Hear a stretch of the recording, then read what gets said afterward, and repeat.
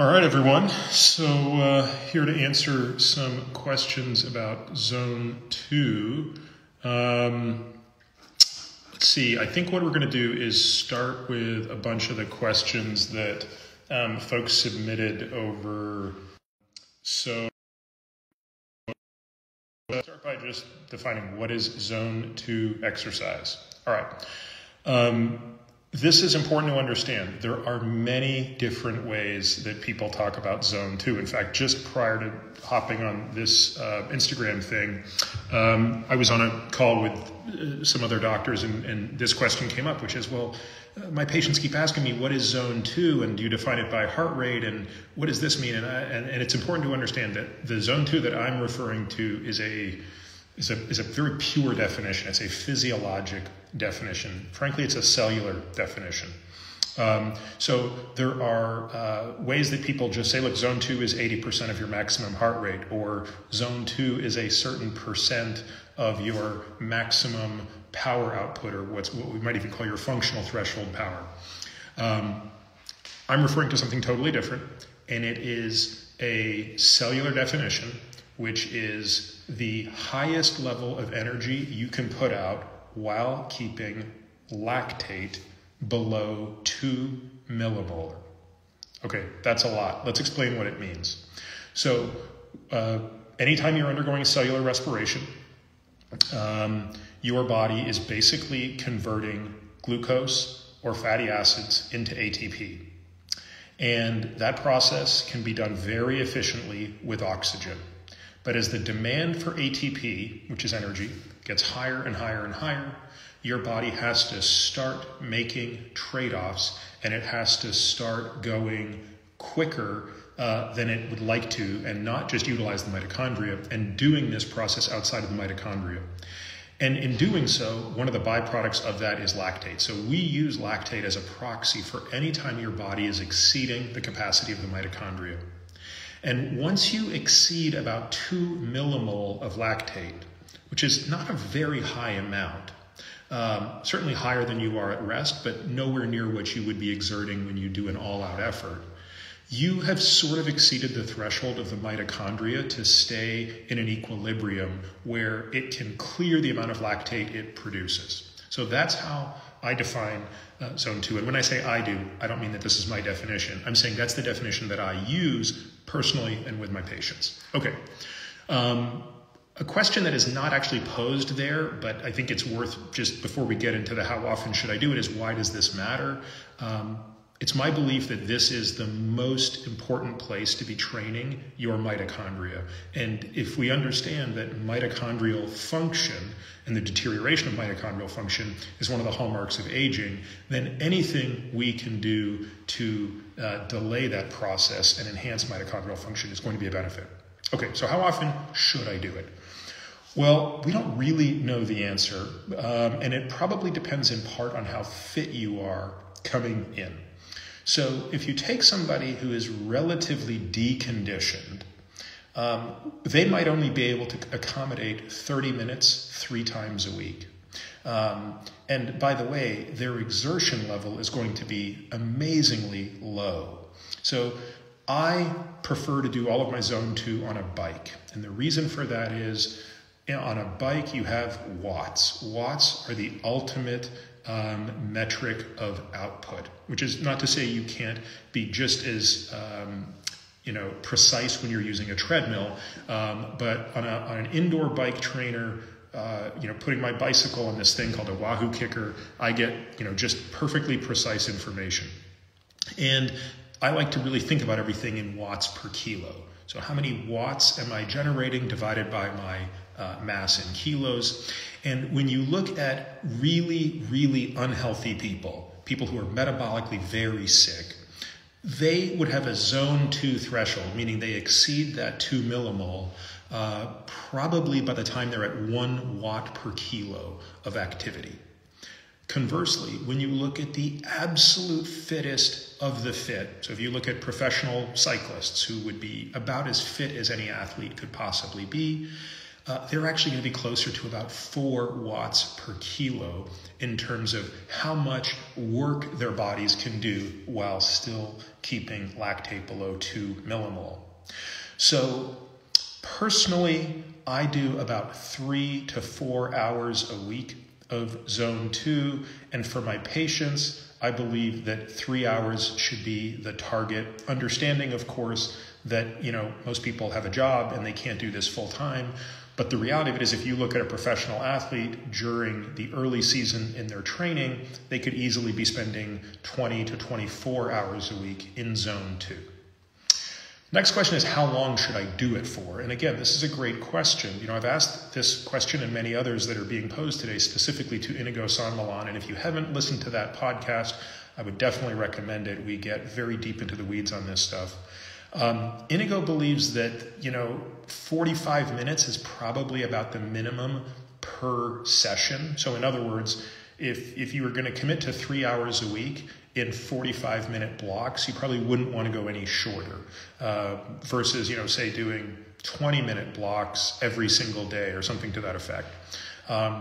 In my experiences, it does take a while to get into that sort of steady state. Short intervals of zone 2 don't seem to produce the same effect as long intervals. So again, it depends on your fitness, but certainly I would say, striving to have as much time as you can is reasonable. And I generally recommend people start at 30 minutes if they're new to the activity, 45 if they're not.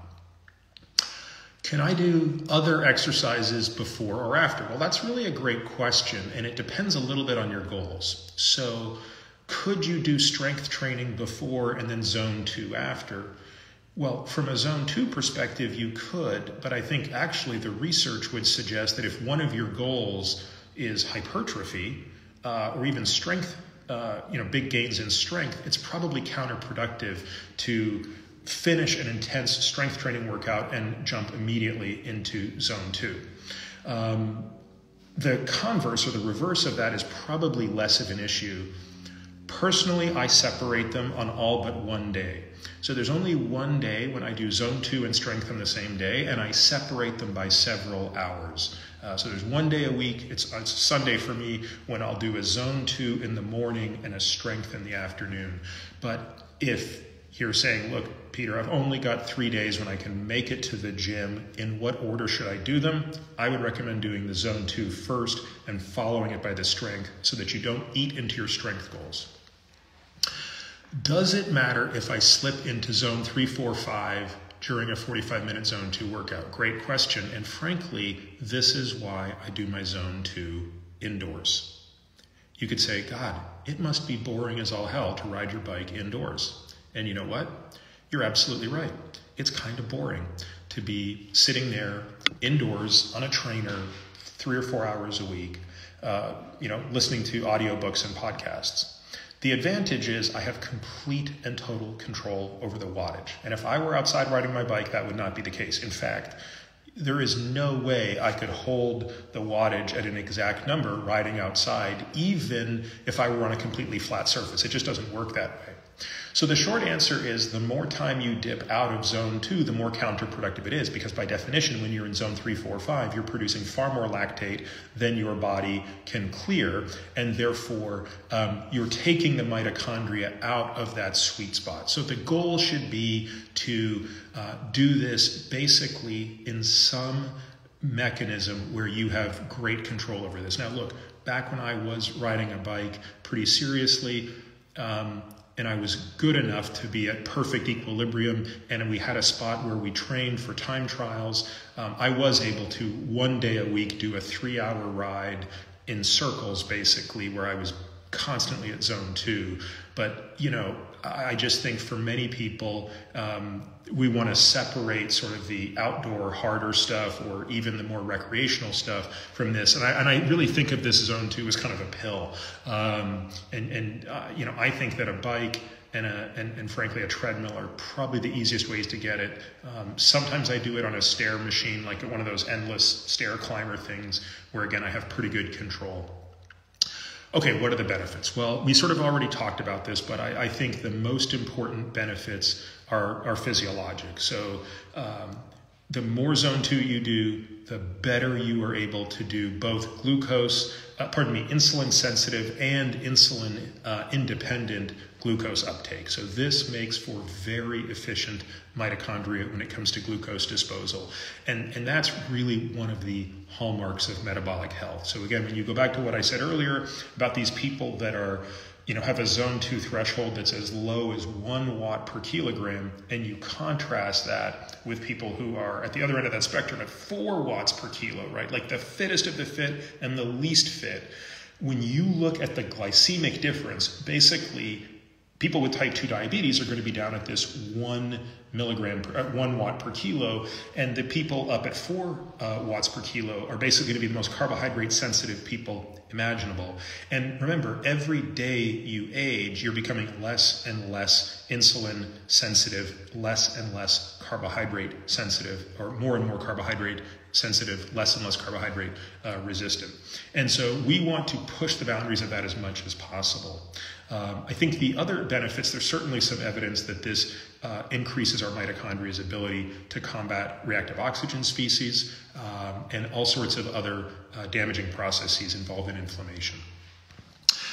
Is it beneficial at any age, young or old? I would say emphatically the answer to that question is yes. And of course, a younger person is going to have more bandwidth, physiologic bandwidth, to explore a broader array of energy zones. So, a younger person is going to be able to make zone 2 probably a smaller part of their overall exercise program. And whereas I think as we get older, even certainly at my age, I'm less interested in now how well I'm performing for any reason other than my overall health, and therefore I put more of my relative exercise time into zone 2. Also, again, it's always worth reiterating this point. The amount of time you spend in zone 2 is heavily dependent on what your aspirations are. And what energy zones you spend any time in are going to come down to that. So, for example, I really only spend time in 2 energy systems when I'm exercising. So right now I'm in zone 1, which is to say doing nothing. But I basically only exercise in zone 2 and zone 5. Occasionally I go into 6. But I spend virtually 0 time in zone 3 and 4. Pretty much never. And the reason is I don't do a sport. I don't, race or do something that requires that physiologic level, so I'm not really optimizing for it. I'm optimizing for metabolic health at 2 extreme ends of the spectrum. Why should I do it compared to any other options, for example, HIIT, or high intensity interval training? Well, it's doing something quite different from HIIT. In fact, this is funny. This came up exactly on a call that I had, as I was saying, what I was saying is I think a lot of the HIIT literature benefits from the fact that HIIT is so easy to study because it's a relatively easy medicine to take if you think of exercise as an intervention, because you can say, well, look, you're going to do a 4-minute Tabata twice a week, and we know that everybody can do that, and if the control arm is doing nothing, then you have a pretty good sense of what you're doing. But we don't want to confuse the promising or interesting literature on HIIT with the benefits that we see from a more protracted type of activity like this. I would say that they're doing different things, which is not surprising, right? If anyone's ever done, a Tabata versus a steady zone 2, you realize they're as dissimilar as fasting is from eating a Mediterranean diet. Why would we expect those things to be the exact same? So I would say, the question, why should I do this instead of HIIT, is a false equivalency. Right? I would say instead think, why can't I do both? Or whether you choose to do HIIT or zone 5, which are different, think of it through that lens.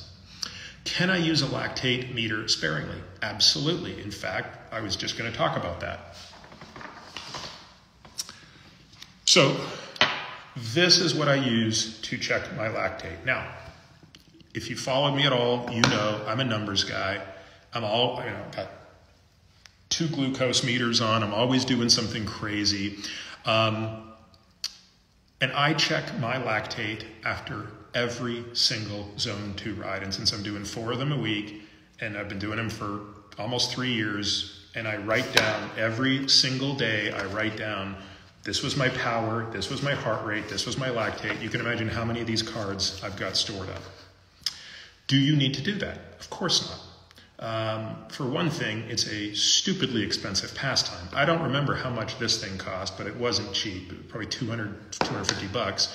But what really gets you is these damn strips, which they're $4 a pop because it's like $100 for 25 of these. So, you know, I'm wasting $16 a week just checking my lactate. But why do I do it? Well, I do it because I've learned so much about how understanding where my Zone 2 is on any given day is a function of my power. In other words, how much power am I putting out on the bike, my heart rate, how I feel, how rested I am, where I am physiologically in my stress cycle. So am I overtrained or undertrained? Frankly, even my glucose level tends to play a role. And so just to give you 2 examples, the last 2 workouts I did, so today's and Sunday's, had the exact same power to the watt, the exact same heart rate to the watt. On Sunday, my lactate was 2.1 at the end. What does that mean? That means I was actually a little bit outside of my Zone 2. And the funny thing is, in retrospect, I kind of felt a little bit tired. Today, I thought, I'm going to see how I feel, but I was ready to bring it down a notch. And by the end of the workout, I was like, no, I feel fine. And I was at 1.4 millimole today. And that told me, hey, rely a little bit more on how you feel. You could have pushed the wattage a bit higher today. So let's put it aside for a moment. If you want to use lactate monitoring, you're going to get the best insight possible. What if you don't? Either because you don't feel like wasting the money or you don't like poking your fingers or whatever. Then what I think you do is you start to triangulate between heart rate and perceived exertion. I always think a great place to start is where Phil Maffetone has people start for the MAF, which is 80% of maximum heart rate. But I want to make sure that people understand when we say maximum heart rate, we mean actual maximum heart rate, not predicted. So if you want to know your maximum heart rate, actually do some crunching and munching. Like you got to actually go out there and figure out what your maximum heart rate is. And when you know that number, doing a treadmill test or some sort of exertion test, then what you do is you take 80% of that and say, I'm going to start there.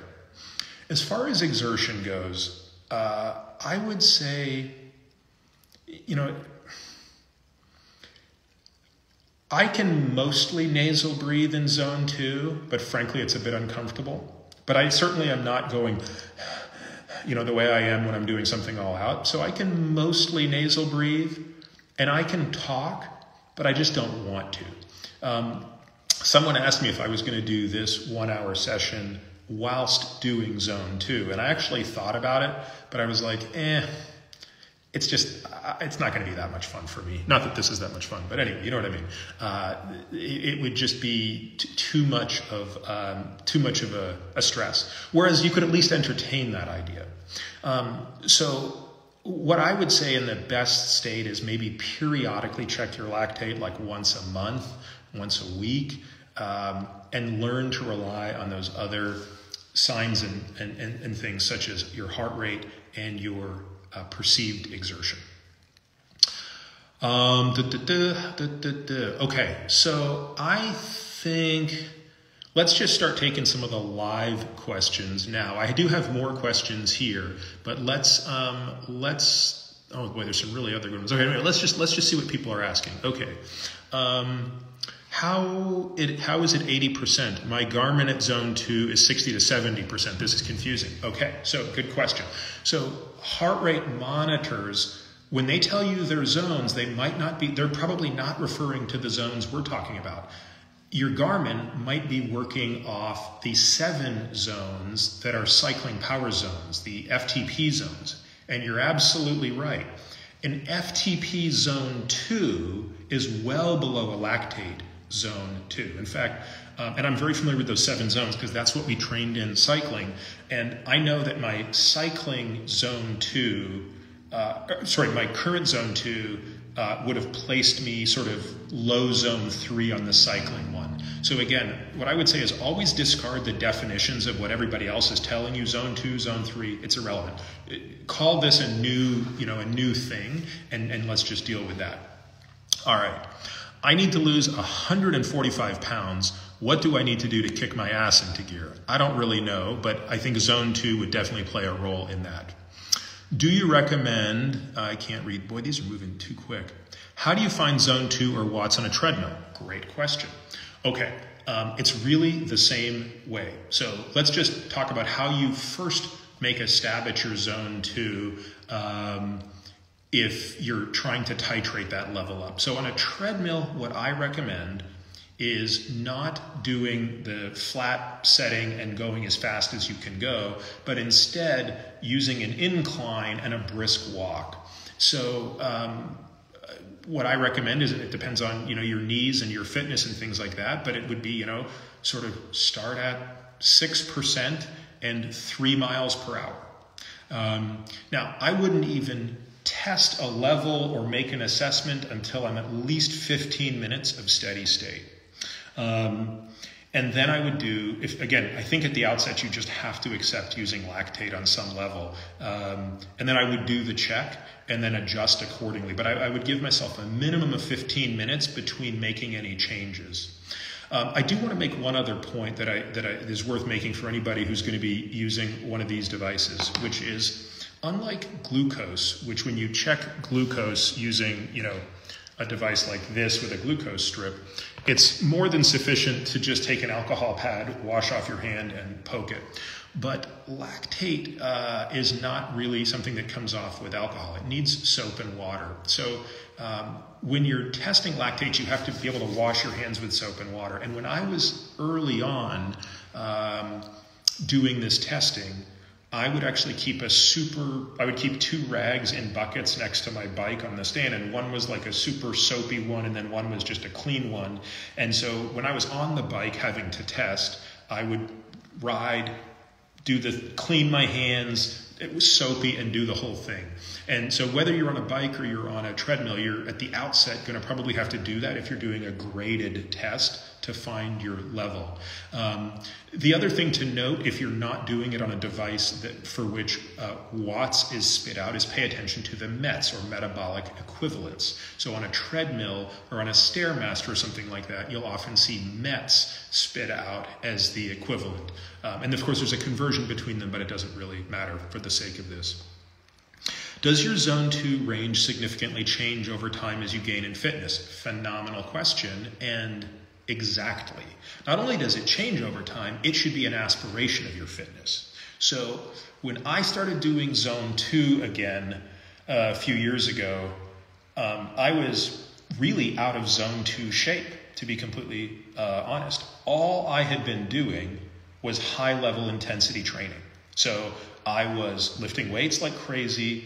I was doing tons of sprinting, tons of Tabata, tons of that, and my aerobic base had withered away to nothing. And when I did my first zone 2 test, it was about 175 watts, maybe 170 watts on a bike. And I was shocked. I was like, that's really amazing that it could be that low given what I know it used to be. And today it's about 215 to 220 watts. So that's better. And I think my aspiration is I want to be at about 240 watts by next year. And again, that's all based on my metrics of watts per kilo, because I want to be at 3 watts per kilo, which I think is, good for an old guy who's not a professional athlete. So yes, we absolutely want to track this metric, and I believe everybody should know their zone 2 in watts per kilo and should be just as concerned with that as they are with any other metric such as VO2 max or how much they can deadlift or whatever it is. I just saw a question about MAF using 180 minus your age, and I think that is a very reasonable place to start. but it is not the same. And so, for example, if you go 180 minus my age, that puts me about 8 beats per minute lower than my zone 2 heart rate. Another thing I want to point out is my zone 2 heart rate has also gone up over time with my zone 2 power. So as I've gotten more efficient, I can not only do more work at zone 2, but I can actually sustain a higher heart rate at zone 2. Although, as far as I can tell, my maximum heart rate has not changed 1 iota in 5 years. It's on Sunday, I did a max heart rate effort, and it was to the beat what it was about 5 years ago. So I don't think there's been any demonstrable change on my ceiling. I just think my zone 2 is ratcheting up a little bit. Can you rent one of those lactate devices? Man, I don't know if you can, but you sure should be able to. And I don't know if that's an interesting enough business, but I would certainly lend mine to a friend if they needed it and didn't want to fork over. Zone 2 before or after eating, and then the sensitivity of lactate threshold power. Okay, great question on the eating. I have noticed that it depends on what you eat, of course, but if you eat something that spikes your glucose, I notice that can have some impact on lactate, but not as much as I would have guessed. So keep in mind, glucose is obviously an important substrate for the mitochondria, and as is fatty acid. In a fasted state, your body has more access to fatty acid than in a fed state. Okay, so let's just restate that. So when you're fasting, you're at your lowest level of insulin, which means you have the maximum amount of fatty acid turnover, so your body is going to have most access to your fat stores. And of course, depending on your insulin sensitivity, you may have a lot or a little free fatty acid floating around. And you'll obviously have some amount of glucose just because of the liver doing its thing and keeping glucose in the circulation. Now, what you eat can also factor into that. So if you eat a high-fat meal, you're also going to have a ton of fatty acid substrate laying around. If you eat a high-carb meal, you're definitely going to eliminate fat because you're going to just have the glucose from the meal, the glucose from your circulation, and you're going to suppress the glucose of your, suppress the liberation of fatty acid. So I don't think I can speak to this convincingly, but I would say empirically or anecdotally, I think a high-carb meal slightly impairs my zone 2, meaning I will tap out earlier because I'm forcing all the substrate to be glucose. The other question that was asked there was, if I understood it correctly, how does zone 2 compare to threshold power? So if that's the question, what that person's referring to is presumably functional threshold power. So for anyone who's a cyclist, they know what that means. So functional threshold power is the maximum power you can sustain for 1 hour. And for most cyclists, knowing that number is super important. So whether you're a climber or a time trialist or a road racer or a crit rider, you should know that number. And most of your training is predicated on knowing that. And in cycling, the Andrew Coggin system is based on 7 zones around that number. So every zone is a percent of FTP, and FTP sits in about zone 4, upper zone 4. So by that metric, the zone 2 I'm talking about is lower zone 3. So if you're coming at this and you're a cyclist and you're saying, what's this zone 2 that Peter's talking about, plug yourself into the bottom of your zone 3, and that's about where you'll be. Can zone 2 improve insulin-independent uptake after a meal? Yes, it most certainly does. In fact, I notice that after a zone 2, my carbohydrate tolerance is really at its highest. And I can, put away a couple 100 grams of glucose with barely a budge on my CGM, especially if it was done fasted. Because remember, if you're doing it fasted, you've got the added benefit of depleted glycogen to begin with, and then you add this insulin sensitivity stimulus, and so you've got, and the utilization of muscle glycogen, so you really ramp that up. Zone 2 for patients taking metformin. Oh, good. I'm glad somebody brought this up. Okay. So in my experience, both personally and with other patients, metformin categorically lowers zone 2. So what we notice in patients on metformin is even fasting, even at rest, so before you do the test, their plasma lactate or capillary lactate can easily be close to 2. And why is that? Well, metformin inhibits complex 1 of the mitochondria, among other things. Metformin does so many things that I suspect part of what it's doing is sort of weakly poisoning the mitochondria. And so when a patient's taking metformin, we tend to notice they have higher resting levels of lactate, and their zone 2 thresholds are lower than when we stop the metformin.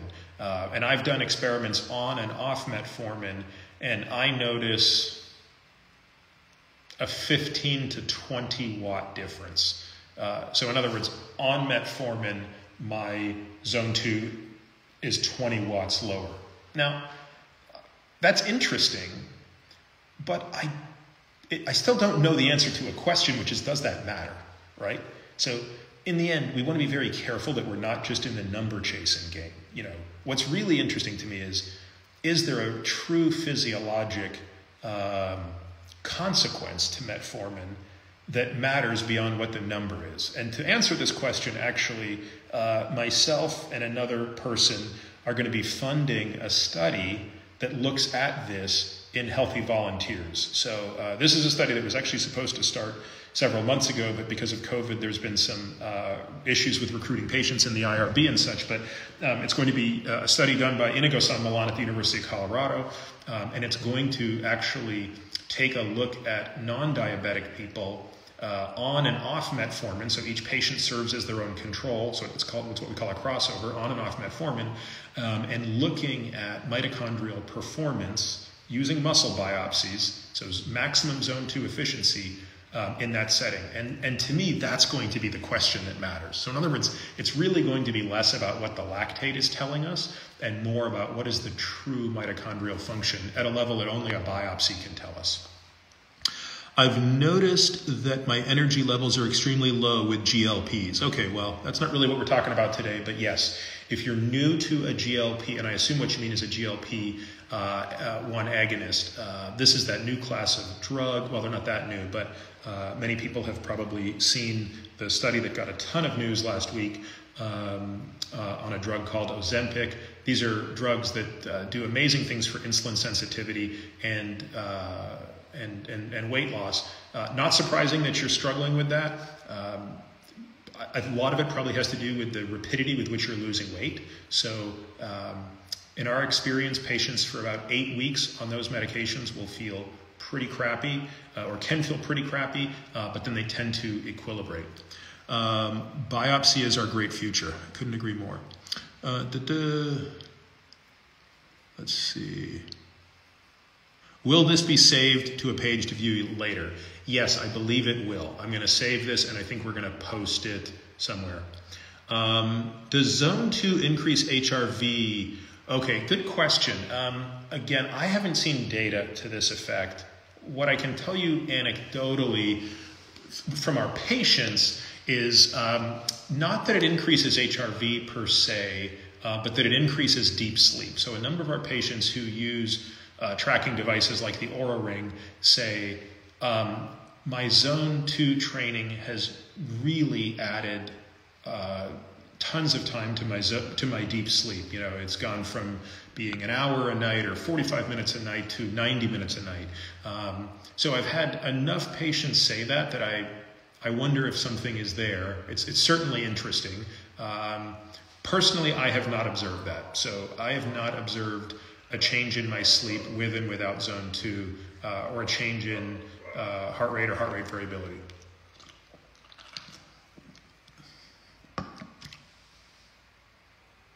Oh, someone says they have a published paper that shows zone 2 increases HRV. So maybe on the other Instagram post for this, you can put a link to that.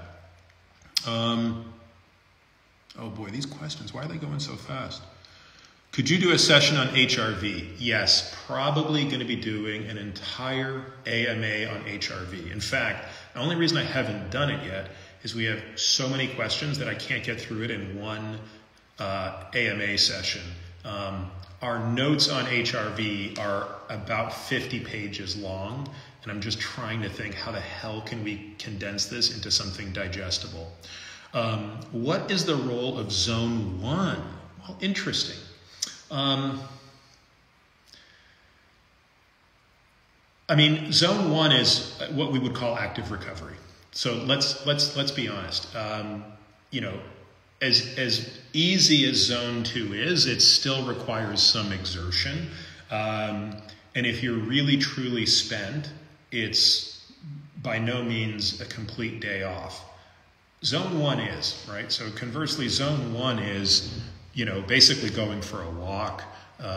You know, to turn walking into zone 2, it needs to be very brisk or up a hill. So I think it really comes down to people who are doing a high enough volume of training that they need some time at an even lower time zone.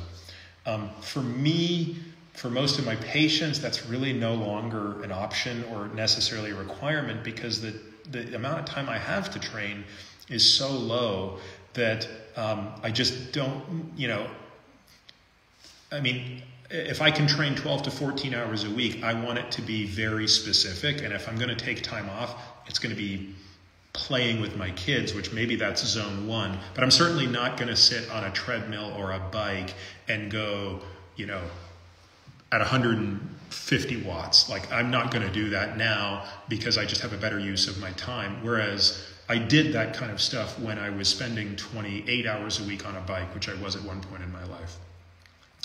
How do you find max heart rate with just a treadmill? So what I recommend is, you know, it's obviously something you need to be very careful with, but I recommend doing basically running a Bruce protocol.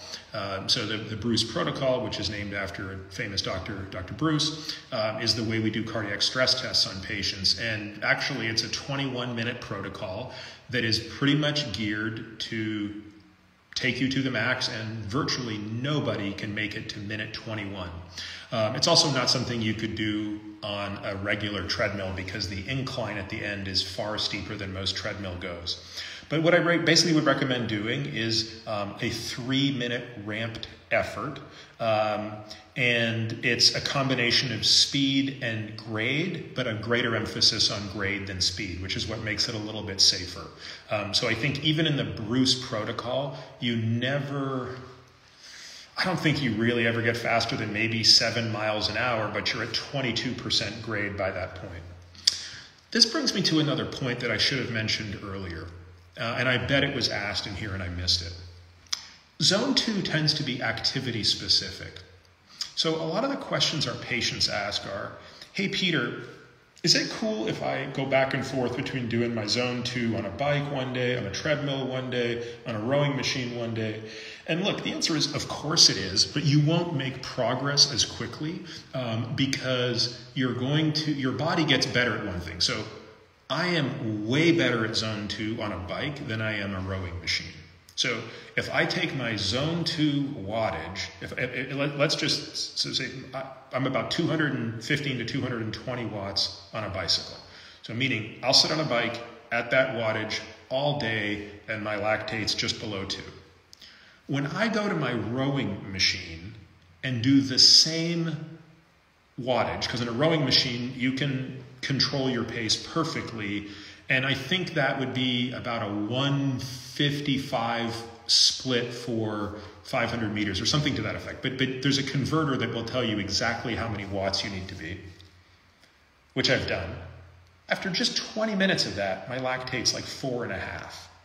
And I think that's just, frankly, because I'm not a rower, and I'm not efficient at that. And I bet that if all I did was row and got my lactate totally tuned there, and then I went and did something different, it would be the opposite. And I have patients for whom on a treadmill, they can do X, and then you put them on a bike at a similar MET, and their lactate is much higher. So I would just say be mindful of that as you think about how to go about doing this. Progress on the book, ETA, no idea. Hoping for early 2022 though. Swimming for zone 2. That's an awesome question. Yeah, I would bet it could be done. I really would. I think swimming is one of those sports where, certainly in a pool, you have absolutely enough control over your pace that I think it would be an amazing way to get zone 2 in. Again, it's a little bit harder to sort of measure lactate in a pool. But again, if you started from the standpoint of, okay, I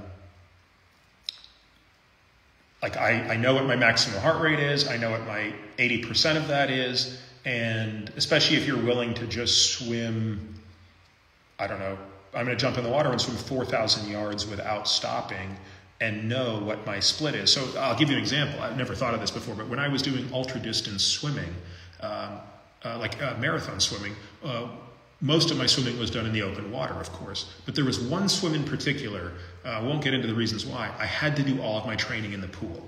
And it was a 25-yard pool on top of that, so I didn't even have a long course pool. So I was doing, every weekend I had to do at least one swim longer than 16,000 yards of uninterrupted swimming, and at some point it was as high as 28,000 yards of uninterrupted swimming, which, as you can imagine, is unbearably painful. And the only way I could keep track of how far I was swimming, because I just can't count that high, was I wore a watch and I would check my split every 500 yards. And that meant I had to swim exactly the same pace every 500 yards. And so, yeah, it couldn't be done. I would basically hold the exact same split for 500 yards, and every 500 yards, all I had to count was 500s. So it was, one 500, two 500s, and then you sort of knew how many 500s you had to swim, and that was a lot easier than managing the yards. Yep, I would say swimming would be awesome now that I think about it. So thanks for bringing that up. If zone 2 on a rower is 3 watts per kilo, good. Look, I think 3 watts per kilo of zone 2 is very good regardless of what avenue you get it on. So meaning if you can do 45 minutes at 3 watts per kilo of body weight, you're only 1 watt per kilo below what a professional cyclist is doing. And again, we would hold them up as the absolute benchmark of I don't think anybody has a better mitochondria than a professional cyclist, right? Again, we might be splitting hairs here. You could argue the world's greatest marathon runner has an equally good, Kipchoge's mitochondria are just as good, and by whatever metric, he would be just as efficient.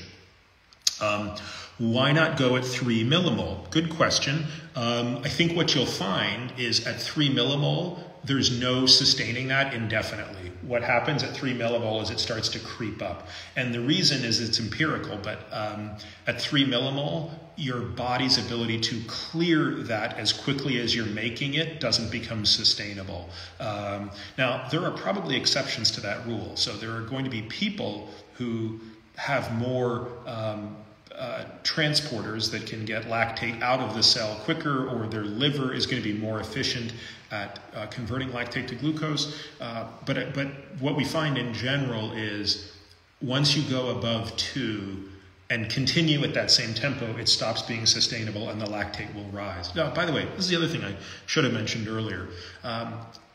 This is not the same as lactate threshold. And lactate threshold is not the same as functional threshold. Right? So there's all these different, this nomenclature is so complicated. So your lactate threshold is something that's actually calculated off what's called the lactate performance curve, where you generate lactate. So on the x-axis and the y-axis, you have lactate. On the x-axis, you have exertion. So on a bike, you would do it as watts. Running or swimming, you would have it by pace. And you plot the lactate level as these things move. And the simplest way to do it is just a mathematical tangent trick where when you see the curve, the curve can be approximated by two tangents. Where they intersect tends to be the lactate inflection point, and that tends to be the threshold. And what that basically tells you is once you hit that point, you're taking off really quickly. So knowing that's about the place where you would, so if you're running a marathon, for example, you can run that last half mile at about that pace, but not much more. Once you get above lactate threshold, you need to rein it back in pretty quickly. And that's, by the way, that's true no matter who you are, right? So even the greatest cyclist in the world, when they're pushing up Alpe d'Huez, and they are at moments exceeding lactate threshold, they have to rein it back in. They might be able to sustain that for 20 or 30 minutes, but they're going to have to pull that back on the descent if there's another climb to be had. When do I check my lactate post-workout? Immediately, right? So this is not one of those things where I finish the workout, do my stretching and then check it. No, it's lactate clears quickly when you're not exercising. So I've got, about a 60-second window to get that thing checked. And so I'm pretty anal about it, as you can imagine. I've already taken the strip out. I have the little poker. I have all my stuff sitting right there to do the check the second I'm done. Have I used my CGM to titrate my zone 2, looking for optimal power, pace, heart rate for glucose disposal? Oh boy, that's a great question. I'm trying to, and I haven't been able to kind of figure out what the formula is, but I know the following. When I'm doing zone 2, my glucose disposal follows great, and if I'm fasted, it's even better. But I don't think I have a better sense of it than that. Is there a benefit of hot and cold water therapy at bolstering cold 2? That's a really good question, and I don't know the answer. But I have done some sauna testing to see if extreme heat can get my lactate up to 2. And I have not got hot enough to get there yet, but I'm still trying. So I do have a hypothesis that when you look at some of the benefits of sauna, and we covered this, I think, in one of the AMAs, I think the benefits of sauna are legion. It certainly begs the question, what mediates that benefit? Well, certainly one of the things that would be sort of the cardiovascular component of extreme heat. And so I was curious if being at super high heat in a sauna was generating enough lactate, and I have not found it yet. So doesn't mean that's not the case, but I haven't seen that. And someone I can see is just asking that actually. Is fasted cardio superior for fat loss? Yeah, again, that's a complicated question. I would say it depends. I think that's a bit too complicated. Does zone 2 help the CNS? Depends what you mean by the CNS. But probably not in the way you're asking it. If you're asking it, does it help your brain? Yes. But it's not, I don't think of this as a form of neuromuscular training the way we see the higher intensity stuff or some of the strength training. So do I think, therefore, that some L1, sorry, I don't know what that question means. You can superstarch prior to zone 2 or fasted. Yeah, I usually do it fasted. I do my zone 2s in the morning and I do it before I eat. But I would fully endorse taking a UCAN before if you felt you needed to. Is zone 2 different than MAF? Yes, discussed earlier, and this video will be available for folks who understand that. Where did I purchase this meter? I found it online. Again, it's Novo Biomedical Lactate Plus. It's a ripoff, I'm warning you. Latest thoughts on rapamycin. Loving every second of it. How often do I recommend doing zone 2s? At least 3 times a week. I like 4. Does it feel unbelievably slow in zone 2? No, not unbelievably slow. As I said, it's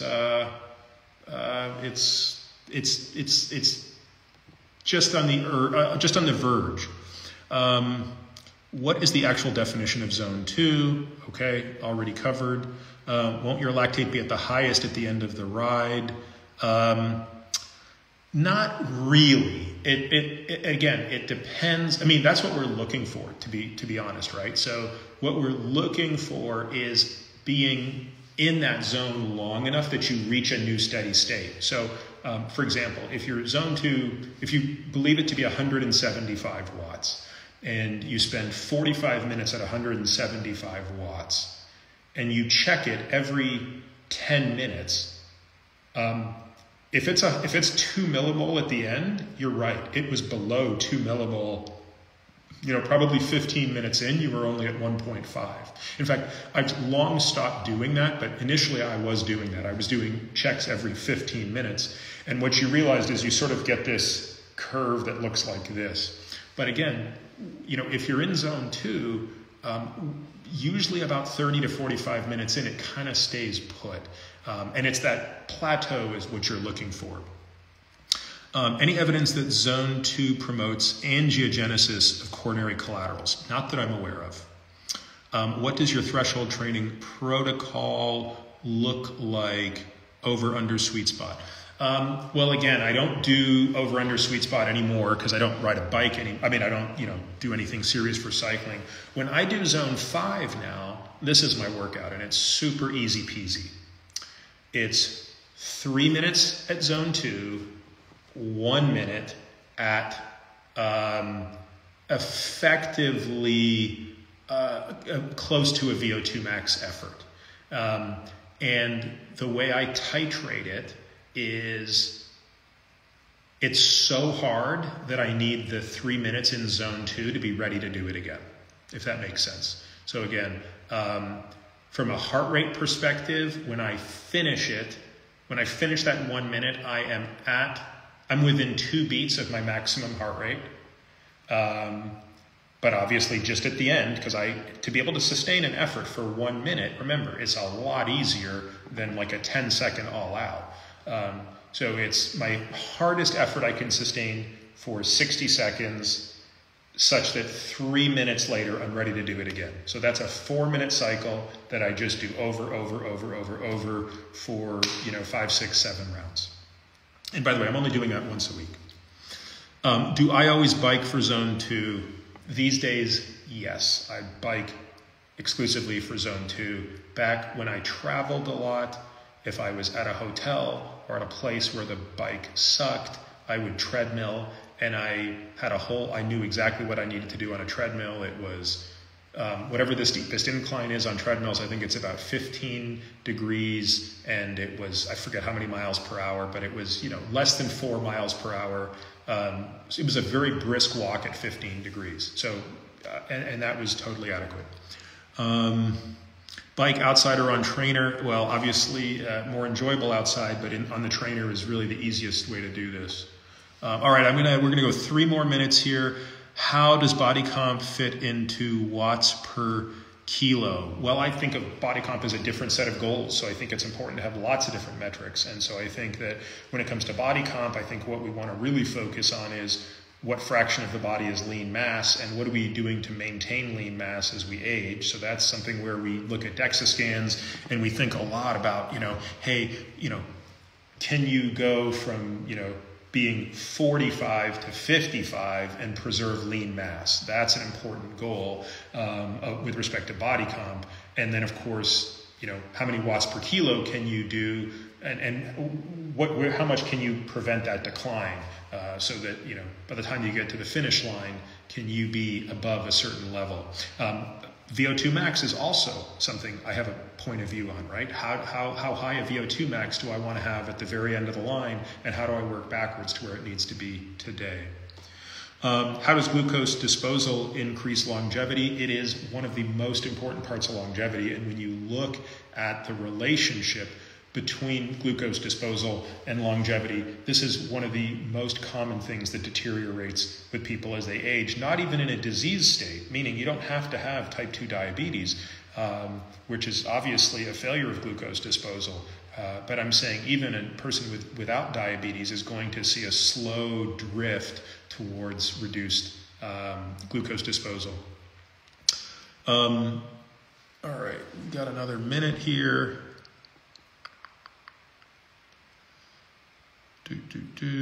Does zone 2 increase NO production? That's a very good question. I should probably know the answer to that, and I don't. So hopefully someone does know the answer to that. Is Kevin Sayer trying to create? Yes, I think Dexcom is very interested in many people having access to CGM. It is obviously an important tool for not just diabetics, but obviously everybody. All right, guys. Well, thank you very much. That was fun. That hour floated by pretty quick. And I'm going to save this video. We'll repost it probably as an IG story or on IGTV. So anyone who missed the beginning can hopefully check it out when it's all said and done.